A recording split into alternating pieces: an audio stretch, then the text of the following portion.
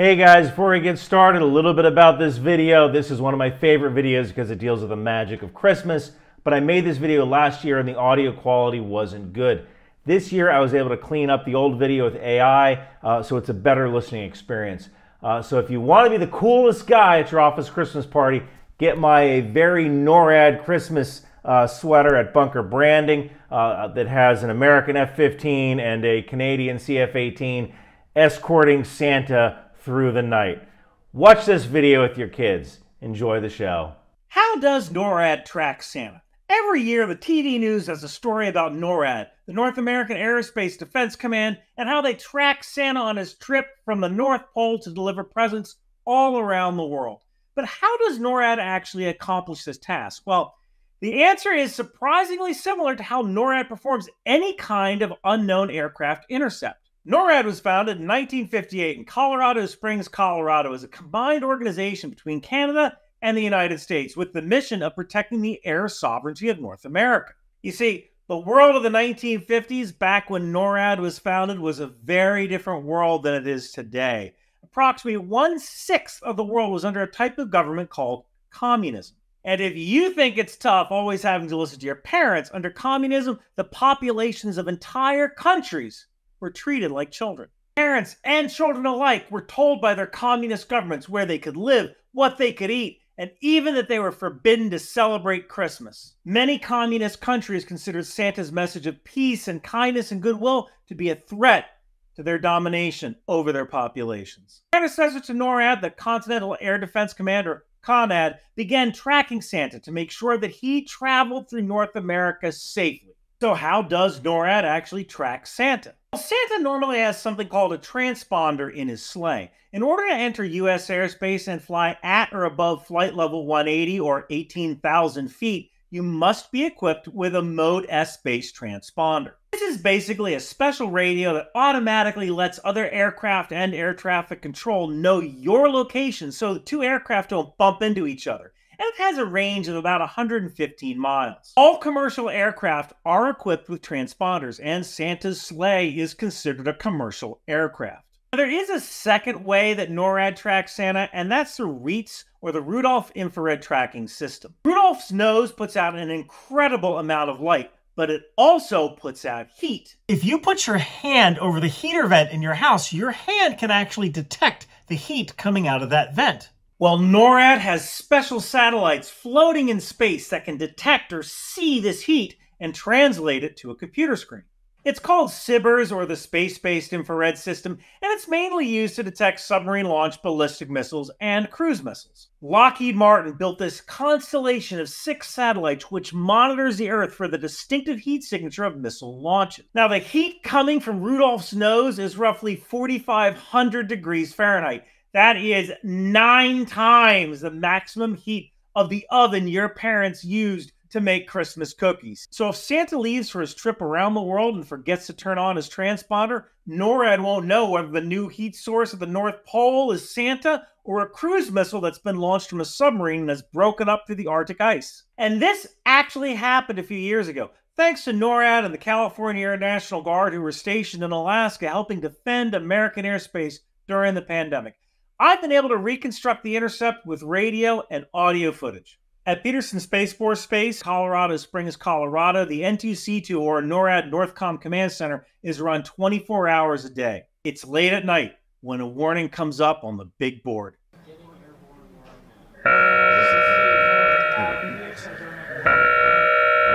Sir, Buckley, start warning for the exercise. 60 dozen approximately 7 minutes time to intercept. Sir, 7 minutes time to intercept from Buckley for the exercise. The big board lists a suspicious heat signature, TOI-1, or Target of Interest 1, and the alert goes out to the crew in the N2C2. Now, this blinking dot is normally called a track, and it could be Santa Claus, or it could be the launch of a cruise missile toward the United States or Canada. Right now, it's just something very hot and very fast heading toward North America, and NORAD needs to figure out what this thing is. What happens next involves hundreds of people, and surprisingly, a lot of it is sent over secure text message, and conference calls are used as well. A couple of different people start to appear in the message window, and each of these people have very important jobs in defending American and Canadian airspace. That's the N2C2, or NORAD operations. That's the Chief of Combat Operations. It's usually an Air Force Lieutenant Colonel. He or she is in charge of the AOC, or Air Operations Center for Alaska. ANR is the Alaska NORAD region. And JBER is Joint Base Elmendorf-Richardson in Alaska. The SATO is the Senior Air Defense Officer on duty. They're typically a captain or a major, and they're in charge of all C2, or Command and Control, assets. The SIDO is the Senior Intelligence Officer. They're typically a captain, and they are in charge of knowing everything about all the capabilities of any kind of adversary. Top Rock joins the conversation. They are the air defense coordinators for the Alaska sector, and they announced that they've activated F-15s from the 144th Fighter Wing to intercept the target.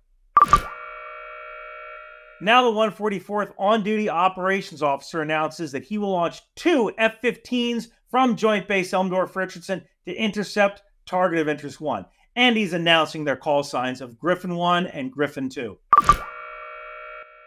CANAR, or Canadian NORAD region, announces that they are scrambling 2 Canadian CF-18 fighters in case the track turns into Canada.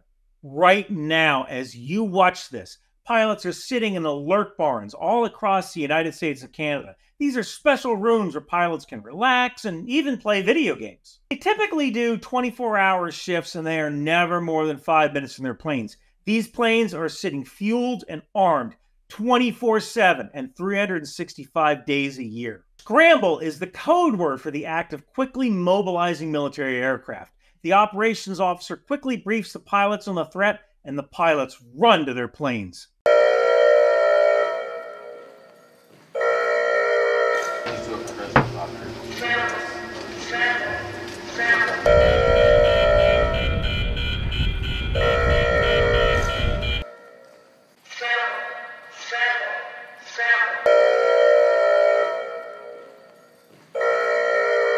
Meanwhile, the 144th operations officer calls JBER Control Tower and notifies them of the scramble order.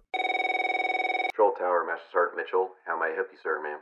This is Lieutenant Bala, Operations Officer of the 144th Fighter Wing. We're executing Scramble Order 982.1.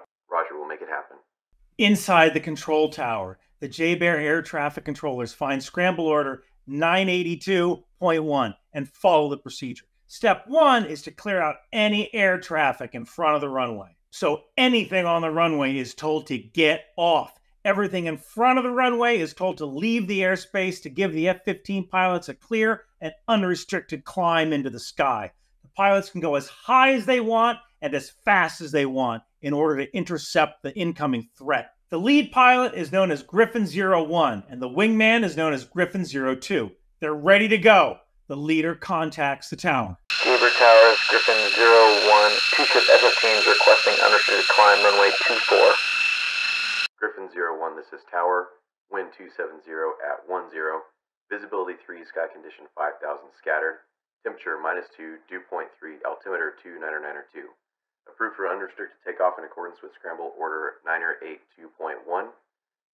Griffin 01, runway 24, cleared for takeoff, contact Anchorage approach 118.6. The tower always sends the weather conditions and the runway identifier number. If you look at a runway, you'll see a pair of numbers. Runway 24 means a runway that faces 240 degrees. The pilot needs to make sure that they got the tower instructions correctly, so they read back the instructions to the tower. Tower, Griffin 01, weather acknowledged, altimeter 2992, I copy, runway cleared.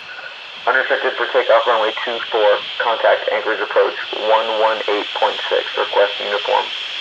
The pilots taxi their planes after the runway. As they do this, they check in with RAPCON, or Radar Approach Control. This organization keeps an eye on all civilian traffic and clears them out of the way so the fighters have a safe path to intercept. RAPCON, this is Griffin 01, 2 ship F-15s out of JBER on unrestricted takeoff, heading 360, Angels 18 on intercept. Are we clear of traffic?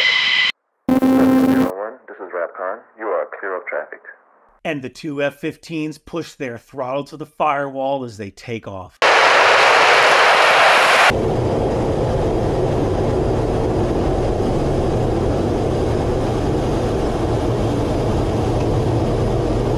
Once airborne and at flight level 180 or 18,000 feet, the planes head north and contact Top Rock, the air defense controllers, to let them know that they are fragged, in the air, and checking in. Everything normal and as assigned. Top Rock, Griffin 01 checking in as fragged, weapons safe, request heading to cutoff TOI 1. Griffin 02, weapons safe.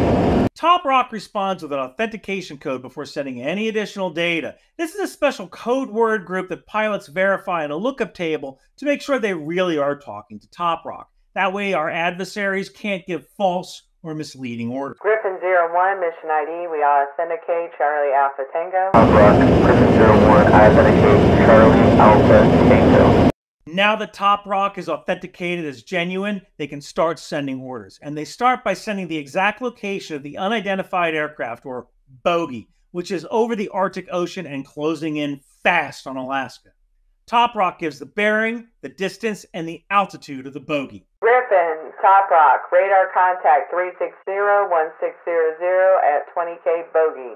Meanwhile, two additional air assets are scrambled. An E-3 Sentry AWACS, or Airborne Warning and Control System, launches out of Joint Base Elmdorf-Richardson. This plane is unarmed, but it carries a very powerful radar dish that can see roughly 250 miles, along with a crew that can help control the battle space. The second air asset to be scrambled is a KC-135 tanker aircraft from Eielson Air Force Base, southeast of Fairbanks. This aircraft is also unarmed, but it has a special refueling boom that can actually refuel aircraft in mid-flight. F-15s carry a lot of gas, but not enough to make it to the North Pole and back, so they're going to need that KC-135 tanker for the return trip. And Top Rock advises Griffin of the new air assets and their call signs. Griffin 01, AWACS on station as frag call sign Sentry. Griffin copies, AWACS on station as frag call sign Sentry. And refueling asset will be on station as frag call sign X. They will orbit above Anativik Pass. Griffin copies the tanker, Exxon orbiting over Anativik Pass. Meanwhile, back at N2C2, TOI-1 is moving straight toward Prudhoe Bay, Alaska. The intercept will likely occur over the Beaufort Sea. Alaska is so big that the jets take an hour to get close to the track, but 100 miles from the target, the F-15's powerful radar finally detects TOI-1, and Griffin 01 calls it in. Top Rock, Griffin 01, radar contact TOI-1, over 360-100, 20,000, confirmed bogey. Top Rock copies, radar contact 360-100 at 20K, confirmed bogey. As Griffin 01 approaches the target, they can use the F-15's powerful sniper pod. This pod has an infrared camera that can actually see the heat signature from Rudolph's nose. Griffin calls it in. I actually have a long-range video of Santa and his sleigh on infrared. Top Rock, Griffin 01, eyeball TOI-1, single red beacon, standby ID.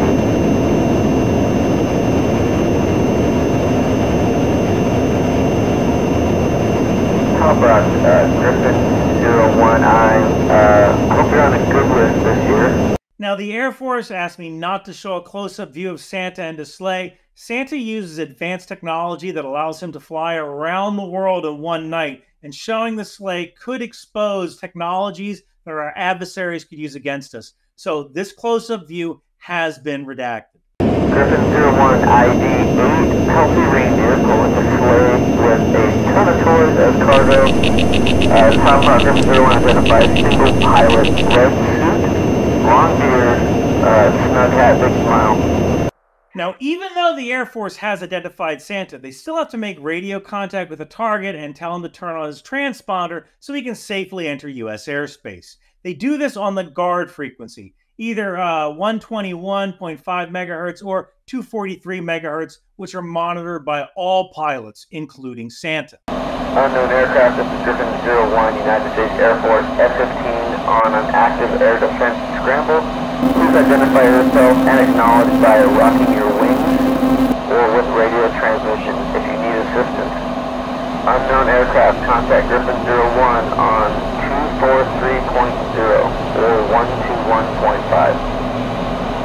Ho, ho, ho! Merry Christmas! This is Santa Claus. I'm in a rush getting these toys out, and I forgot to turn on my transponder.